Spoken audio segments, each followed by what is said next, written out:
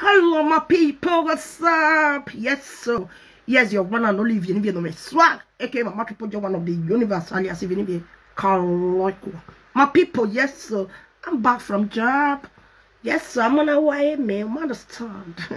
Now they receive money from the both side, from Facebook and from normal job. Understand? Now we they run out. So my people, now good evening.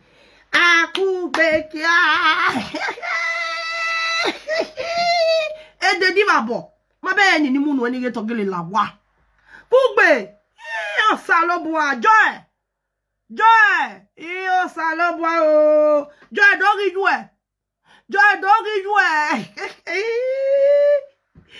iyu agu meta pe ki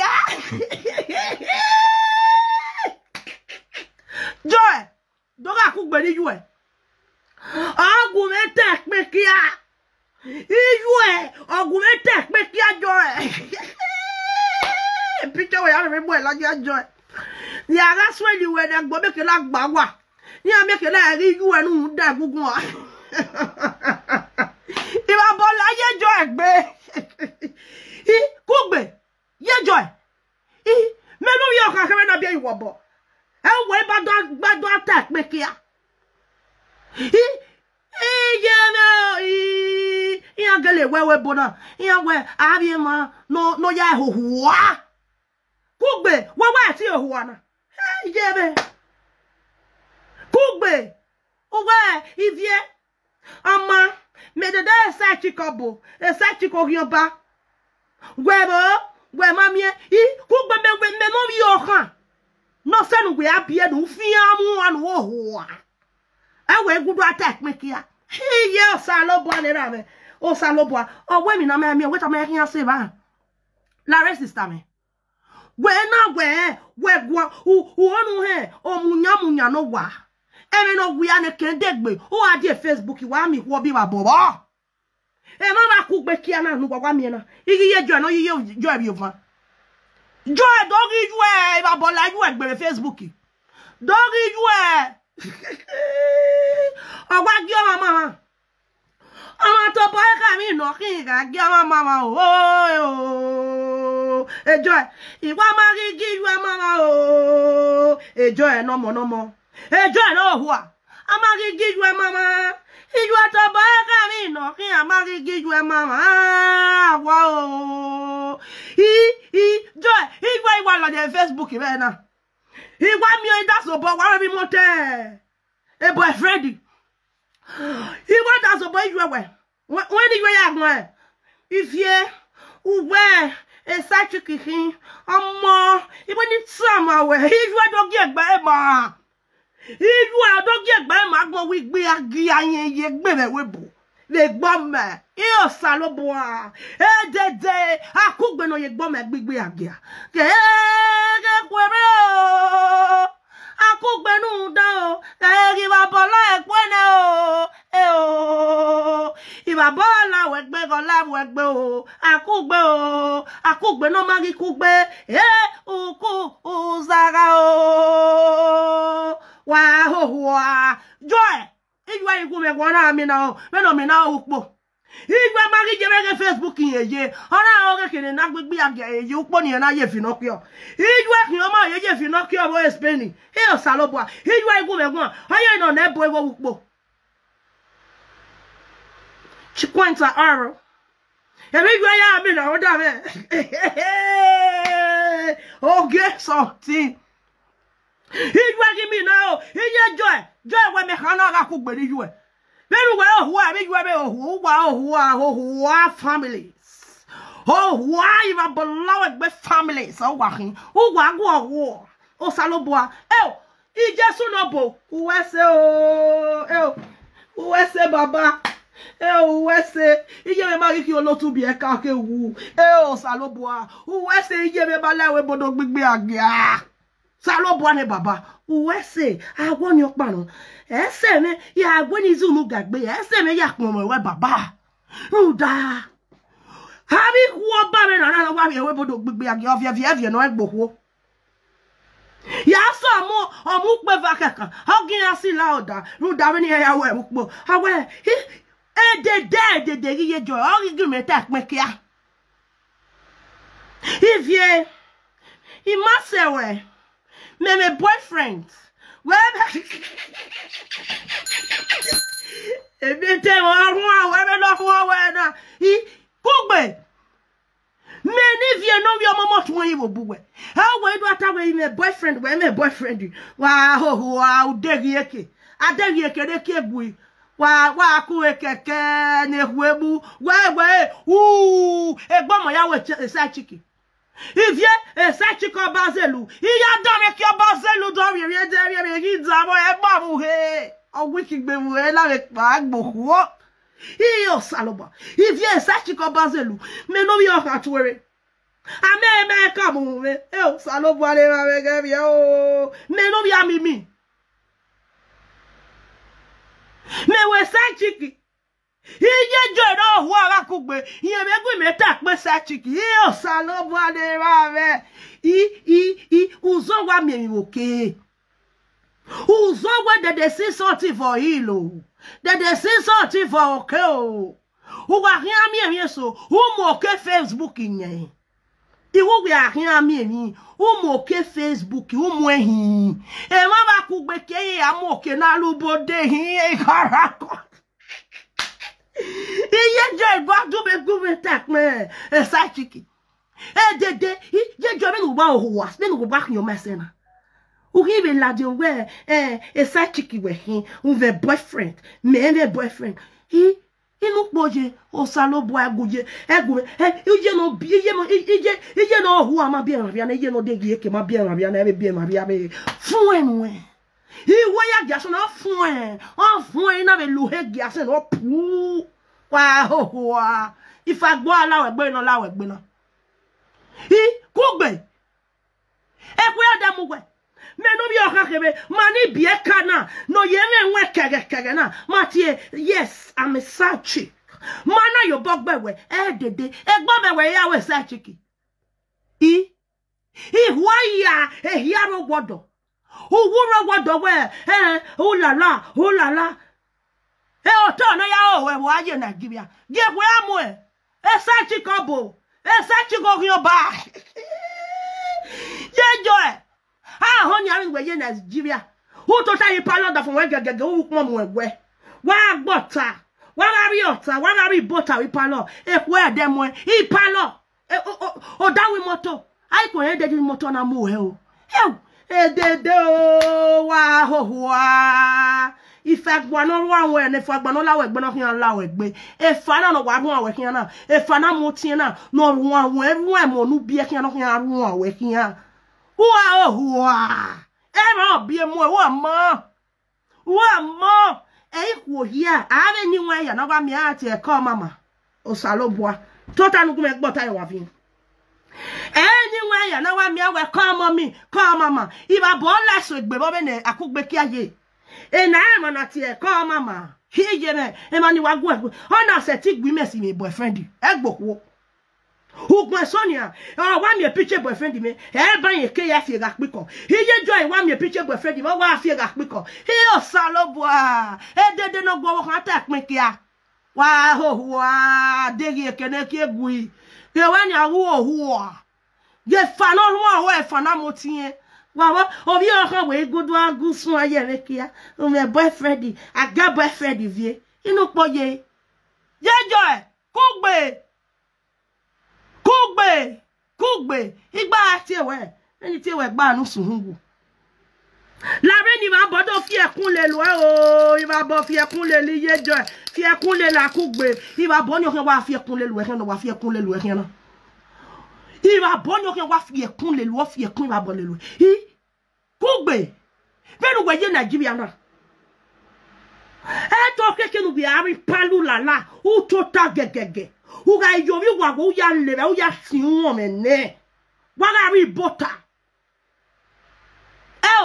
ko be nu ya se Nigeria o dawe moto na gbon u ga we la video for na mu we la ye ki moto ho we na de gbo ga ho we no we gbe bi o gwa bu bi o kan bo gwa ye jo enu hun dan kugbe sa chiki iyo salobo e sa chiki be gbo ba e sa chiki be gbo ma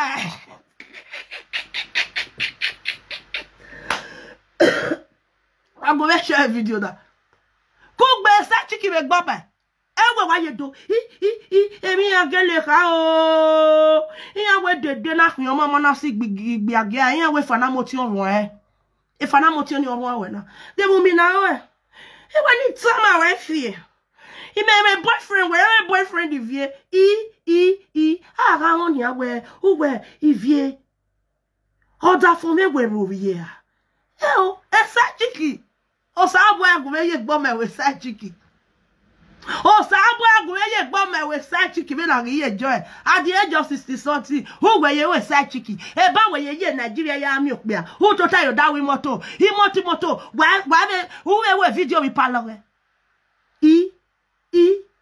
oh ham once they say negative avin oh ham we mo se nu la mu we yo wa no mo han ari ku oni ti ye ku ni aro we wa ho no ya do we ki ave Nigeria iye ja iwa se gbasawo be Spain o iwa ko kigo o ya do we ki orin oba wa ho orin oba sa chiki e gbo me wona ye we sa chiki wa gbe o wa gbon o mo gbe wi go wa de vewo ezaza ala we gbe wa sun okoriako wa sun wo kikan benu sun wo kikan na ku weke mo egbo ma ho we mo nu bie nyanu he ya da wa ho wa gbon ezaza ala we gbe de ku emu we woo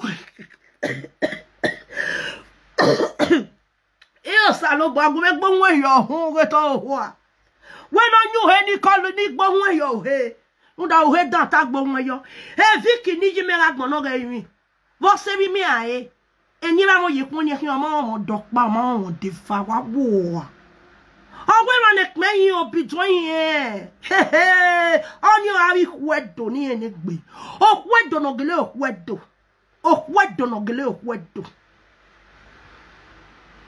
enyi Zaragoza na no gbenyin na oku oba me no gbeje uwa ke spin pa uwa ari edo aya fi we yo fi we na fi ibi e ka ge even when me yeye na aye fi me yo fi mere home we ki de de se na we palo da fun we na ze me ha ge kwe amu e kwe mo ma ge ki akugbe o se ne ba na mu e bog gbu e teacher le gbe ma ho ne ba na mu e bog gbu e owo amo owo e na ya bi o we ke na ya bi o we ta fi me jo we na do fi me yin ki a no gbon wa ho wa gbon kugbe akole be ba o kwa ye no kwa wa ye be o kwa aya gbu ki o kwa o ki ni o ga gbo o kugbe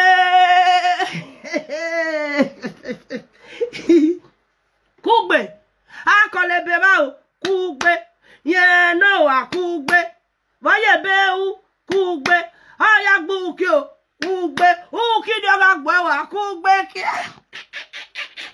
ye joy wo wa ti o wa mi na ye joy bi o joy we gbe ya wunu we gbe adi agbon nda ne gbije na ya bi o ma a na ye mase oni edo ya pitan we a na po ma se no fin vu ne me po owo mo se no fin bon a na po o mo se no me ho a de me wa mase a na ye mase do we mu kianda o saloboa e ba ye hu yu e bi ekimoto joy o wana bi weji e ba bi ani yuwe bi we na do ahu yuwe bi ekimoto we da yuwe o ha ja bi yuwe so wa o ha ja bi so wa nda igbe agia no gogo no iku ni keyin aro e be yuwe ye we sa chiki we gbigbe agia abugia yuwe awe sa chiki lere ba yan o boboe oboe tu babwa oboe tu nyakan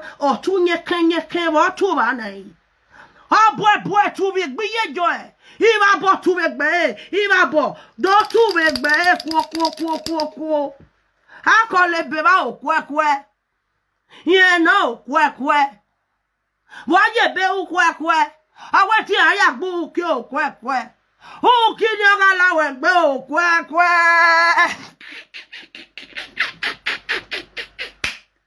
akole be ba okwe akugbe kia no kwekwe wa ye be kwekwe awati aya gbo ki o kwekwe o ki nyo ga gbo egbe mo akugbe kia wa ho e dede ki o ma ye gbo keke Ejeki oma ye we sa chiki. O salobo agume ye gba me we sa chiki o. E sa chiki na. Gume wa ye gbe ni wa ye na. Be ne nwe me ye dan no pa na. Ah wilo logoba. Enwe me ye gba wilo egwe. Enwe me ye gba wilo egwe. Ya se ti ye we sa chiki. Mana fit sa chiki na go. O bere ebi ya wa gba. De 60 something years. He me do afia ke wen. Me boyfriend. E sa chiki me. We de wa mi te mo we be do we na e o salobo awe bi mete me wa yan awe bi mete me wa yan egbe o salobo awe so ko na wa mi o awe bi mete me wa yan egbe e mo ya ni je bi awe bi mete me wa e to ye awu ya se gbe mo ya no bi na e mete me pa wa o ye ne kere no bi e we bo na e mete na wa ku he ru ni onye iwa nyu he onya poto a poto joy dogi joy ohua joy ma ye sen we ade ticket ni joy na nka ma we je be nu be na u de gbe ipa nu da ogwe na ri oga bo iba bo no lawe gbe na obungbe iba bo ni vie wa so ho lele we bungbe ije ga gije we bo mama we gbe e we bu iba bo we je bo ewe bo na ya gwo wo kan tek pe kia ewe bo na ya gwo wo kan tek pe kia na gwo wo kan tek pe you get boyfriend kugbe ni oboja la e won ba re dunu o kiri manya akama ah ina hu emi na wo wi abai oboja mari la teme if you were gbe so oboja da kugbe o mari la o ibabi kia o oboja mari la da kugbe o oja no rira kugbe epe o oje mo o akugbe oja gagbo o salobo hell ejo o tami o ma we nu ponje me ni adogo ja ni jwe egie iwa pa nori la jwe egbe ejo ewe ha igba ti o le be ejo ewe ni ebe ki ba bo la jwe egbe ejo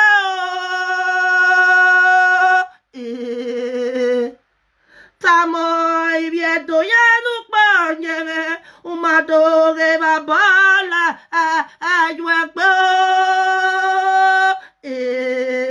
iraba la akugbe egbe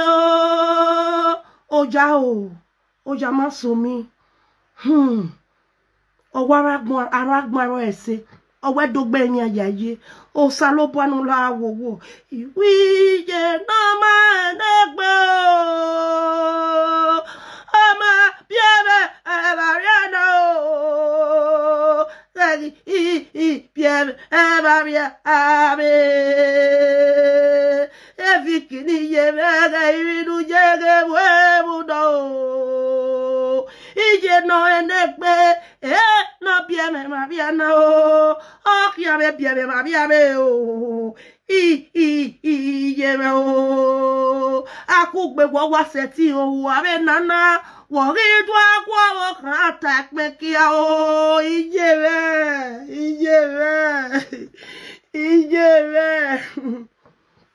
owe bi so asudu owo je wa tie o etisha o doga kugbe no wa ri ba bono ri ila epe owo kan gu uta ekmekia o salobo anera me o salobo agume ye gbon ma igudo ya wo ibi e kado ya ata ekmekia mo si egbon ni re lara kugbe ori eto gbekian de da kere igbon na ma we na hun Kugbe, uwe wa ye toluwe. Kugbe le gbome when I was side chicky. When I see anybody be a Canada, ne women ye tube, who do get, who do and women ye tube, and women ye cock, who do. He Kugbe, and best is something years we cannot do, who cannot do our side chicky, and where them wow. Kugbe, what but why Tiffina Rene Fie Mieki? Everywhere useless, everywhere oh. One more. Am I a debut? Oh, Kake, Emonu, where you when you be? Here I worry a beer, here what we wrote, here was a belay. Here to be a zegbele, Ruda, Benny Catasi, a waragbares, a ragmo, I don't say, oh, what dog by me, Yaji, or Salobano la wo, Nado me where, no be me, then you may was sena, or do I little we over can't type me, yeah. Cook back where them away. Yagi, who are here? Who I love ya? Hey, mommy, beer, hey, mamma, Yago, what the phone? How the fine Rakim and a dog at here? Edwedge, if you have to yammy o meo, Salobois. Who your ma yet be kiae? And the deck your ma yet be 10. Walk belly kiae, kill flash, chopping it, kill flash, chopping it. Cook back, kill flash, chopping it, kill flash, chopping it. Kill flash, chopping it, kill flash, chopping it. Kill flash, chopping it, kill flash, and chopping it. Killing flat and chopping it, killing flat and chopping it. Ah, Kugbe, who were you killing flat chopping it? The bomber. If we move, it women, Larry, total ni babola work, but no deaf, one, no defiant one, and I won't feel where no feel where now. No fear, Monubia, no fear, Monubiana. Oh, when I dead, when your boy go hege Lola. Every no, I Lola go he. Oh, ya mi we dagbo. Oh, ya ye, iwe ya fu ya wuju a. Elola de gbegu he, o e no ya nya ne bi o. Anytime ya ye, akwa kokoko yo. Lola, u de gbebe boya go he. O we na o ya wa anya yo to hin. Kugbe la re total ni go egbon. To me ni tasi. Kugbe, hu we. Nu wa gba hi egbe. Ni wame we bona ni mo do in Nigeria ni we yes I have a husband in Nigeria. Iya ga iga ri ogwa. Upupo ya jo gbogbo so ya jo wa si gbagbe upo. We wa ju pa na wa ti o ma je Nigeria. O ma je Nigeria. We ha je Nigeria. O si gbagbe ni aye Nigeria abi ku oba ne gbe oko e ku obo me nu weje ku obi babo me nu weje. Iku oba ne gbe oko iku edo ne gbe oko ni we webo. Ni mo dobe Nigeria yere iwa pa yere iwa so woda fian yere iwa se Nigeria ugbo so da fian do pikin ameko yen koko ari edo yere ise do okwu ne gbegele oko no enegbe ipalo da fian eyin na iwe live video ore total ipalo da fun ebo ta oru pon mo we ogbe pada omo kan o da fun e bi o bola oru. Oh, you no ma for ya ti woman. Oh, ya ti woman ni. Don't want me for you know. Don't want me. You walk you know. Want me ne gbe oko you know. Want po you know. Okay, what ni ene? Omo yo to. Iyan about that phone here gabi yo. I mi o woni wa ki we live video. Iyan gabi yo we wow. E me so aga we o. Salobo ya wa kun me. Ebi ma about that phone here wa aje. Again, when you take care of you, where the way okuna. Okay, na very I think what responsible. Ah, me we ga wa total. Wa what that for we ga mujo mu. Ah, me go a party. Wa what that for we ga ijo that for we jo wa ju pon pa wa ko abi party we video egbuwa. Me and my lovely husband. I ga home egbuwe o. Ko benu ya se Nigeria. O Timoto na me o na we live video. Fun enu e. Eba we we sa chika Kugbe. At your age, or wealthy who hele la budakia, we sa chiki lele kafacha here. Eba we sa chiki ne wemu. Ah, ugele mitunasha, or we wemu magiaki. One more.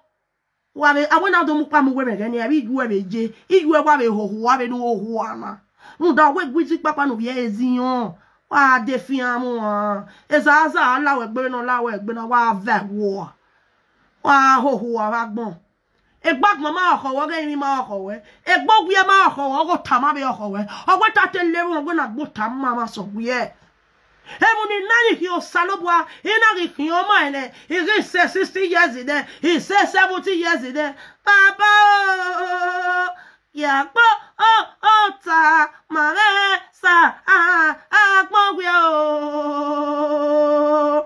imia ye ya say 70 years in there ido to tangegege ogele egeni imeki gba mesa won ba me egbe de gbo meye jo akugbe nu ohu abagbon nu lalu wa nu gbe o egbo me ba we ye Nigeria ya de fu eyi mote boyfriend o pianu we bia na sa chikuhi o pianu we bia no ha gwe la wa kugbe kia we do mo la de life jo we uro wu lala wi palu lala o ha gwe dan mo ne wa afian wo iba bo la we pe a iya ma ro we e wa e sa chiki inu oku lala me o lala no oba ko gbe ne sa chiki ogun oba inu oku lala me wa o ma se ha we me ya kian wa ho o wa te ki gwe de bread ye do won no na ni agaba gebe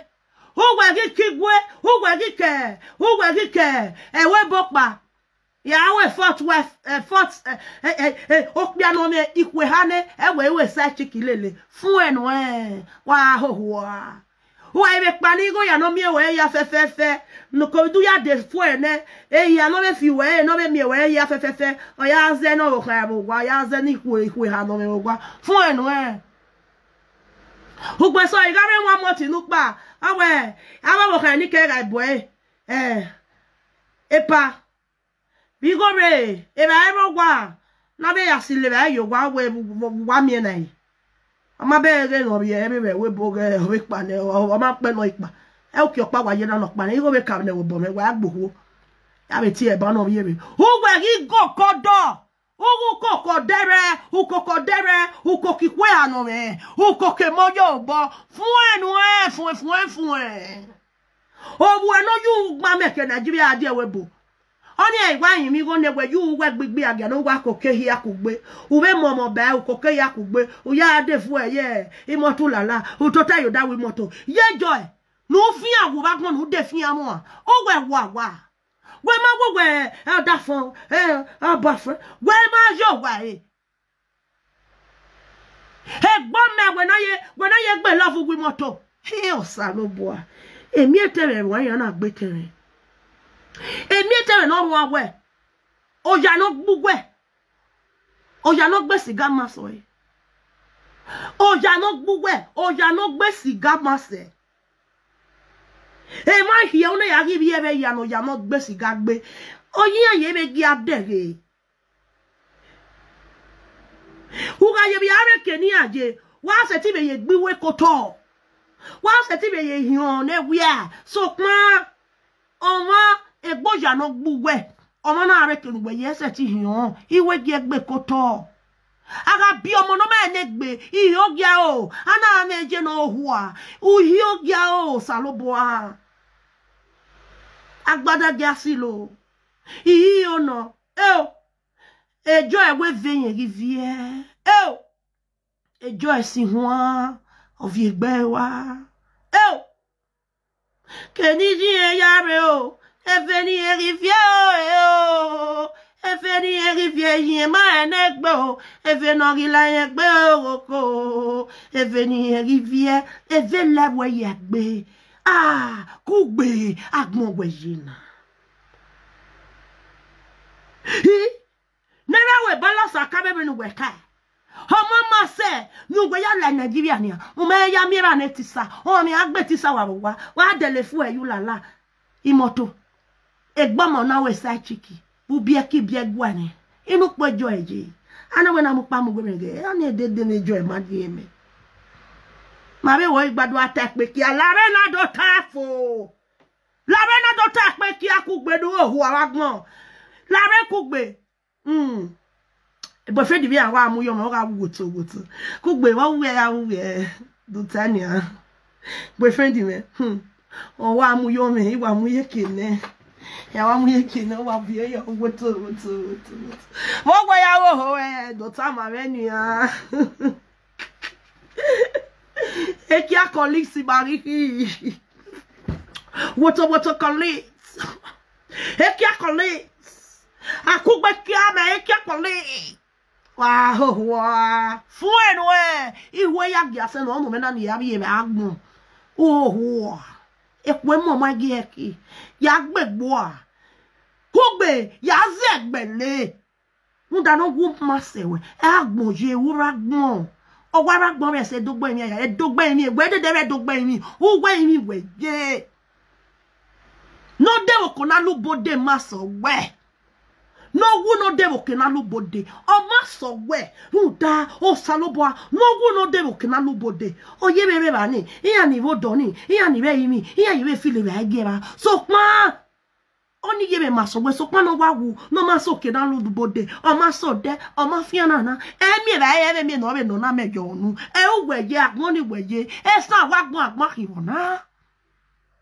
He sanga eze kwa wa ba mana ba me o saloboa be na khimi o se no bla agbon se khiwona e bi sa we ni no we o agbon khiwona wa se ti o huare ni ania wa se ti fi me ne be fi mi ekenia wa ho wa we e sa chiki be gbo me ti ye Nigeria na imi ewe hugu we la video hugu ti o wi wa lodo e ho egwe yo wa ho agbon no ke we gbo for ya we sa chiki o hi we sa chiki e be o magbon o hi oba for that matter obodo ma mi enegbe o la no li hun we awo kha hi awo kha ikwe ha nu la me gbogbo ma ti gba ogun e ya ye gbi hun agbi hun imi o ma se ti bi go pa ni oro ya sun ki Ebadi when I ask fun we wa ho wa degi yeke nu degi yeke na wa kudi do yo kore nu kudu do yo kore na wa kudu sun wa san yo kore opu o vie nu figbo komu wa ya wo wa ebu ya wo ri babo lawe gbe I ma bo fi ekun lele awa be wa I ma bo lawe gbe ogun ogbera gbe ju we wa ho okwo ba no meme okwo bi babo okwo ba no ma seti dole mo ya mo to dole gbe yi enwene ki amu e from January to December ya shawo nu gbe no ya we ki ame Nigeria na ya o we wi moto ekwe mu eje kwe amu e ededu na yo wi moto edede na bi evan wa edede na ti bi evan wa bo si egbon ni re o wa ni kwe haje ahin ya bi we evan edede na bi evan wa then we work here no one say work your mess na who hear me down e no one renya hu e no one ni babo la egbe no one babo iye join no ho then work your mess na iye ki moto ana ye biwe ye kes fun ya moto sale ki ayu ohe iye ki moto kugbe iye ki moto na ye biwe ye ke fun ya moto sale ki ayu ohe he o salobo de na ho agbon na he o salobo Imeni hii o salobo ale rame. Toni me hii nona. Agi do deni kao.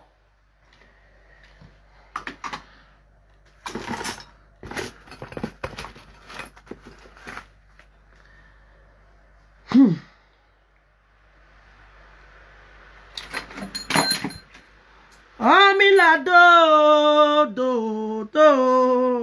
Ifa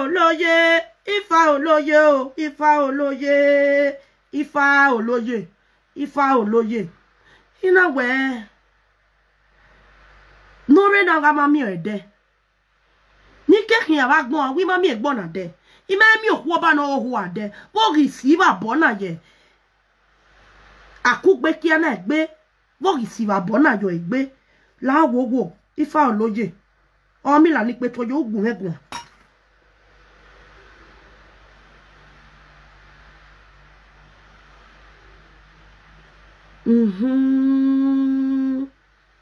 Owe gbo kan ya ke fi eko e. Owi babo ni owe to wa fi ekun lele ni. O mi la we ni gbe o gi babo le lu e. Owe ni so gi babo nu e. Babo ola ku gbegbe o gi babo. O mi la we ni pe o gi babo nu o. Gi babo ola ku gbegbe. No, I went if you give a boy you home, or with a bonny, or wave your kelele wete, if a beer a boy,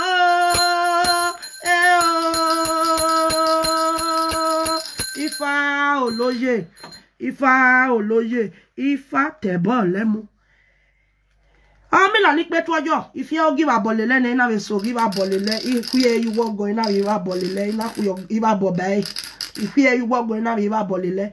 Na we ku iba bo bae gineba iya iba bo ba bo gona ifa oloye iba bo nu we ni be fi so wo le no fi ekun le iwe ene la kin hin ma gbo na e wa be na ya de na wo so nu na wa mi egbe egbo ma e oku na ya we sa kiki egbo ma ya bi e ye ke fi awon to be iye ki moto na ya sale ki ayo he wo ri si emi na we na mo na ku emi o mi la ogun mego yo salo ba ni ra me.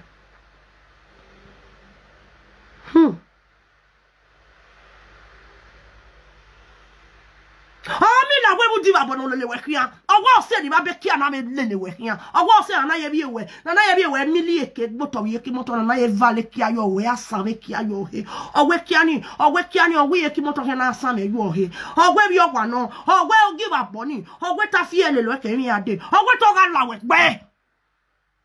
Omi la we ni taba we bi oni. Omi la we ni mo e.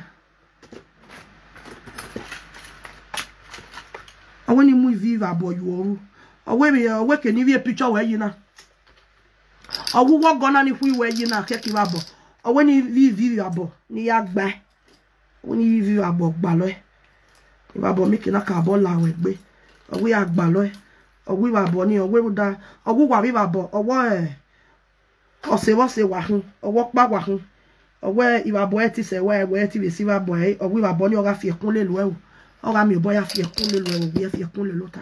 Wa gbe o ba mo o mi la e o anado mi ewe iye mi yanu ta ma me uwese o mi la ni pe to ojo ifa oloye ifa tebo lemu uwese o mi la ni pe to ojo ina we iye emi yanu ta ma me na iye we ti ba bo fi ekun lele ke ko ga de ke emi ga de so pa are mi gbona lu da we aga mi na ma mi edo wo ye mo ye ma ti lu da egbona me ma mi o ede lu da edo me na won o mi la edo na won yes so pa ni me ke won ade me mi okwu edo ni babo wa fi ekun lele me na ime mi okwu edo no ye gbo me na ye gbo me ya bi eye ke ra mo to bu moto san me ki ayo ohe ive ki ayo ohe mo gi sie na re ebi ave waka o mi la abi egbe re ni abi mi egbe re ni o mi la yo nu gun me gun da o ma ve me nda ima mi egbo na de ku me gun o mi la ni pe to ojo wese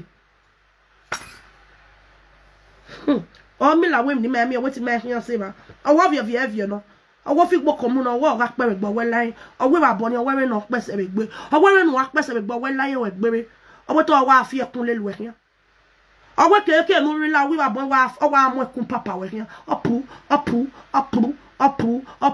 owo wa owo we de gbe hian ba wa owo iye ki moto ni owo hian na ari we re fi an to ari we ye ki sa lo to ave ki ayo he owo to a o Omi la wa mi egbe mi be ni.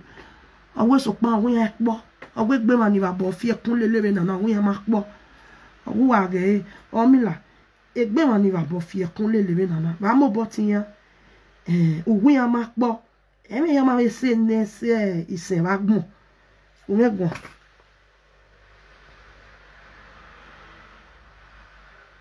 Ọba méjì iyi tan ojeku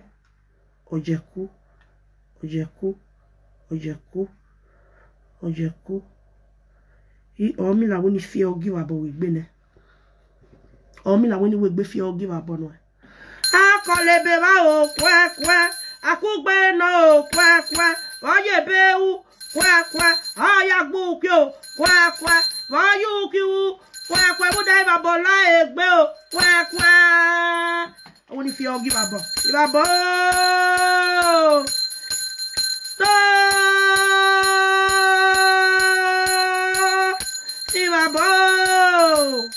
Il va bon, fier coule la coupe. Il va bon, jamais. Ou fier coule le, fier coule le, fier coule le, fier coule le, fier coule le. Il va bon, il a coule la, mi kanu gia, mi koe. Il va bon, il a ouye jo wala ku aga fu aga soke ohe. Il a wala ku aga yunu mi akpiko. Il va bon. La gogo, do ma ko va bon. Ya kon ba kon, za kon ba kon nou ya gya akpiko e, il va bon ya gya akpiki ye jo e o. Gya kugbe akpika kugbe ou ya gya e va bon. Il va bon. Akpiko ni jagwa. Akpike akugbe gya e. Il va bon ala we gbe wa gbon wa gbe o. Neku emu, eku edemu e. Ekwe edemwe eba we ye ta ekpekia eba ye uwe ye kimoto fun enu e no mi ewe no ya love ye no make na mi wa si mu da agabiyo mi o ma dan mo salobo ebde no gbe ni ma gbese o si e no ri o mi we o we gbe ya ri ko won ya love ye no make na yo mi o wa si mu da apo meru egbe Ezaza no wa lawe gbe kian no lawe gbe kian lare o mi lawe ni tamawe owe dere den ezaza hin lawe gbe owe ru da iba boni owe gbiju okede gbe ba bi ju e owe tu wi o ke mi owe ba boni o ga lawe gbe ne bi o owe ba boni o ga lawe gbe ne lai mi wa ho wa gun de mo ya no bi owe ba boy iba bono we lawe gbe owe be so afi ekun le liwe no bi na ya re no dio o ma no mo eko ne nu poge va janu we TikTok nu poge a mi go wa ho wa fun Owe ba boda ya fi ekun le lo. Kugbe ye kwe amu.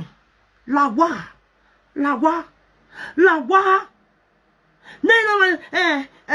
Jennifer. Jennifer. O ma se 100% yo mo dowo wa mi gbon me. Mani bia kana me ti wo ke let us bless it. Ha when ti mama yo mo dogi ma ka bless it. We dan when wa e gboko du na. E o gbagba. We ama do fiege when me fiege when na do e fiege. Do fiege. La mena do ya piko ku megbere wa hohoa nya piko we ni be nyogo we na anya megbe ye jo apiko me ready somewhere ogwe wo pick wa hohoa do nya piko we wa gbe o ba gbon e de dami fi o e de di wa bono mama wa gbe o lare nu ge kwe amwenu lawa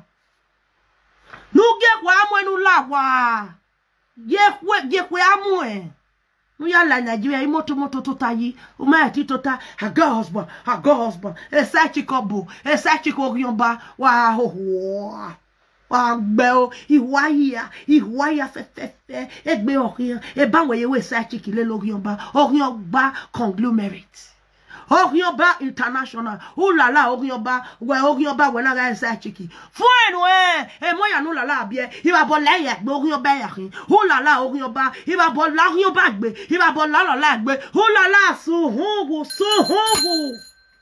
wa gbe o akugbe lare we ni fian kere boy gbe ni me fian kere na hina gbe ni me we egbe we ya ina fian ye va ina be no care you go or give abo we na ogo ni be yo give abo we na no ya fian kun le lu e kana egbe we ni kere mo na we na hina ina te we have a dustbin olokun no ba we ni a dustbin isan go de bo we ni a dustbin o mi la ni pe to yo we ni a dustbin o we so pon we ni we mi o be owe babo no fie kun le lu e na owe mi o be ni awe egbe we picture we na owe babo ni owo do increase ibabo a fie kun le lo we mi an la we egbe mi an ge we wuta e dollar wa o la la dobo izozo lo de ga me gbori e we ma ego bo we gele ki we ma ri ego jaru we gbe o la la uzozo lo de ga me gbo ki adega bo we gele ki we ma ya wa fi wo piwe na uwe ne koko bibi ya ho we Spain uwe ni bie ka tula seyi ivi arabo uwe ni atula seyi we Spain ebe ko keri tula seyi no we mugu e wa we ulala fun ulala uzo solo dega megwe adega bo wegele ki we mai ga wa agbu we kiana awa agbo ya go boy ani wa mi wedu ya ge pada ge bati e pada no we live video kakabo bati e pada yi wa gbe ni ela di ame e pada no mo wile ledo no redo obono bati e pani wa gbe ni ela di ame no wala wowo yin o ge pani wa gbe ni ela di ame no wala wowo wa gbe ni e pana la di ame bati e pana yi o wari bota o we live video o we Facebook o wari bota bati obona yi e doje o wari bota o be vie me yen do asi ho a obo no so bo wa no bati e pani ya go ulala ya gbe ni ela di ama ya ge pani obo bonu we pe o be pe ya go o wa bi kuku maku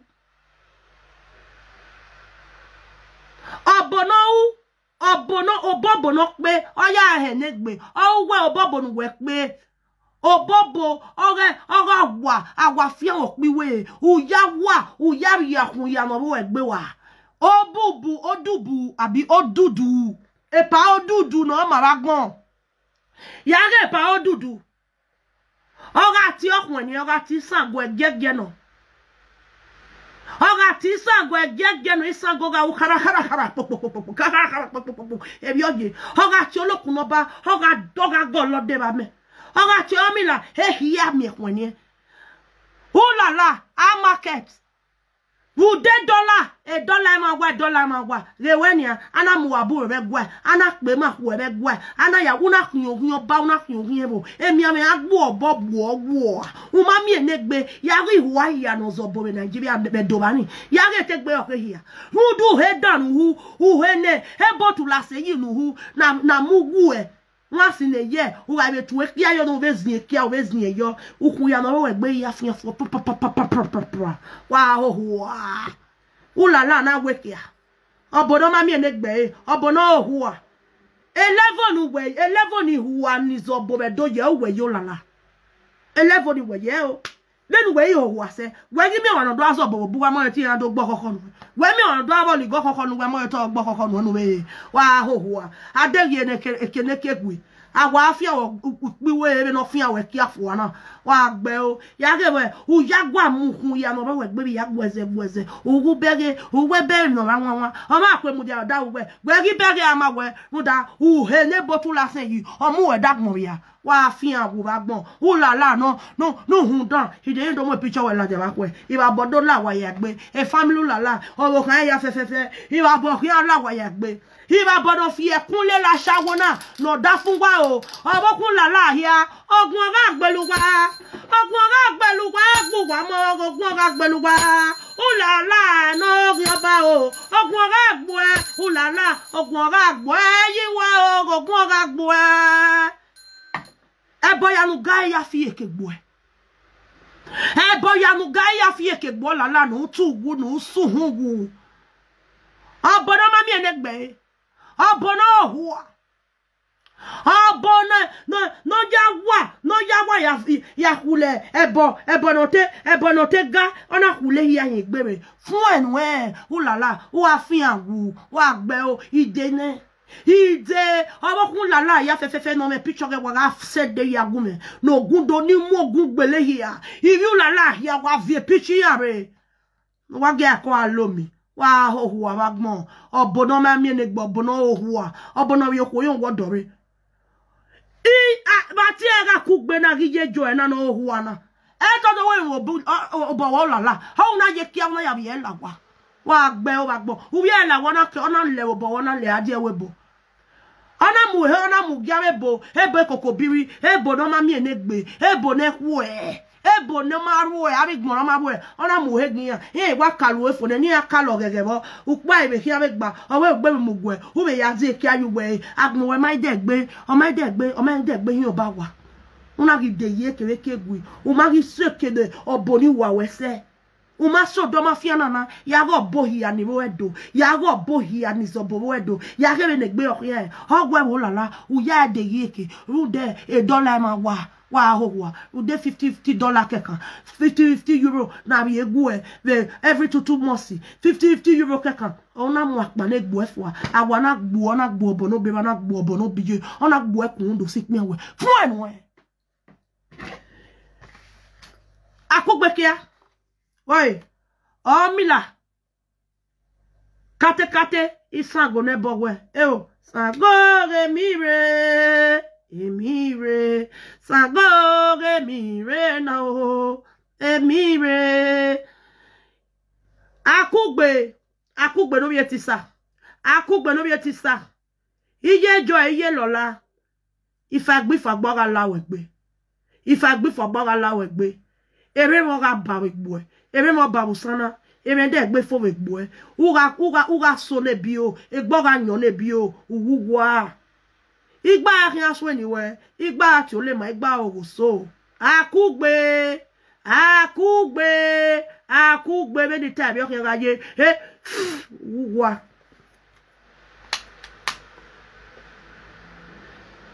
isango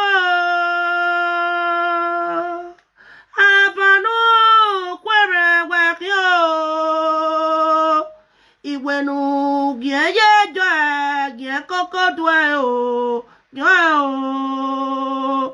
iye jo agyan tolo ega gye o ere no gi lawe egbe no ganyo akugbe egbe ude egbe mi o ma be dagbon we o ma de egbe la dagbon we egbe de egbe fu we egbe gboganyo we ni tabi o kan gaje u ga gion we nu gion na e bi dagbon we ya kan gion e mi ya fefe nu guti ogwene e bi ya kan gion egbe gboganyo la din egbe gboganyo la mi uwuwa we ni tabi o kan gaje akwa kokwe yo gion.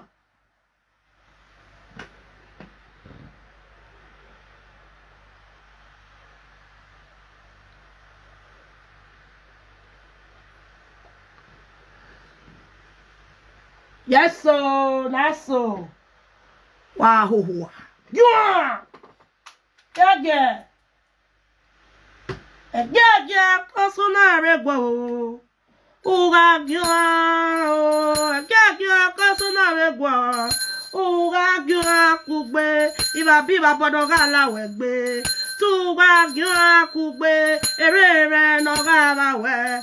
Tuga kugbe no ganyo. Tuga kugbe no ganyo. Tuga kugbe no ganyo laidi o. Tuga kugbe o. Kugbe gyane o. Uga kugbe akugbe gye laidi ko. Egbe gboganyo ere ma mi usana ere boga lawe gbe ere de gbe fo gbogbo ebe de gbe fo dagbon we egbe gboganyo la din egbe gboganyo la imi ugugwa we di time yo kan gaje akugbe ugbe gyon kokodu uga gyon